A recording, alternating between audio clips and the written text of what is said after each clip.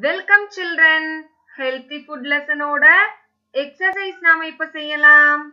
Let us understand. புரிந்து கொண்டு செய்யலாம். What did the animals bring? Tick the correct vegetable. Animals கொண்டு வந்த சரியான vegetables-க்கு tick பண்ணணும். செய்ய ஆரம்பிக்கலாமா? Rabbit came with carrot. இங்க tick பண்ணிக்கோங்க. Deer came with green leaves. Tick here. Fox came with onion. Tick here. Monkey came with tomato.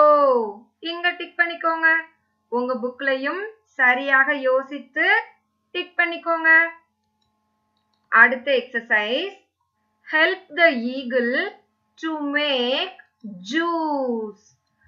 Draw lines and drop the fruits into the mixer. Eagle juice ready பண்ணனுமா? இங்க இருக்கிற fruits எல்லாம் நாம mixerல கொண்டு போய் சேர்க்கலாமா? Watermelon is a fruit. அதை ஏற்கனவே match பண்ணிட்டாங்க. அடுத்து banana, mango and grapes. இவைதான் fruits. இவற்றை கொண்டு வந்து மிக்சர்ல மேட்ச் பண்ணிருங்க. அடுத்த exercise listen, think and write. கவனிங்க, யோசித்து எழுதணும்.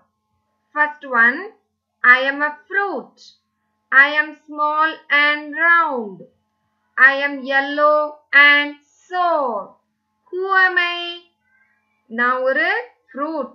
நான் சிறியதாகவும் உருண்டையா ரவுண்டாவும் இருப்பேன். yellow கலர்ல இருப்பேன். sour அப்படினா புளிப்பு சுவையை உடையவன் நான் யார்? கண்டுபிடிச்சிட்டீங்களா? lemon. சரியான ஆன்சர் புக்ல எழுதிக்கோங்க. Second one, I am a vegetable. I am green. I am spicy. Who am I? நான் ஒரு காய்கறி வகையைச் சேர்ந்தவன். green கலர்ல இருப்பேன். spicy காரமா இருப்பேன். நான் யார்? மிளகாய். chilli. chilli is the right answer. புக்ல எழுதிக்கோங்க. அடுத்த எக்ஸசைஸ் let us practice. சொல்லி சொல்லி நாம பயிற்சி எடுத்துக்கலாம். நமக்கு பக்கத்துல ஒரு பொருள் இருந்தா this is a அப்படின்னு அதை தொட்டு காண்பித்து சொல்லணும். நம்மை விட தூரமாக இருந்தா that is a அப்படின்னு அது என்ற பொருள் தரும் வார்த்தைகளை பயன்படுத்தணும். பிராக்டிஸ் பண்ணலாமா? பாருங்க, rat அதை தொட்டு காண்பித்து சொல்லுது பாருங்க. இது பப்பாயான்னு சொல்லுவோம். தூரத்துல இருக்கும் பொழுது அது பப்பாயான்னு சொல்லுவோம். தமிழ்ல சொல்லும்போது புரியுது தானே?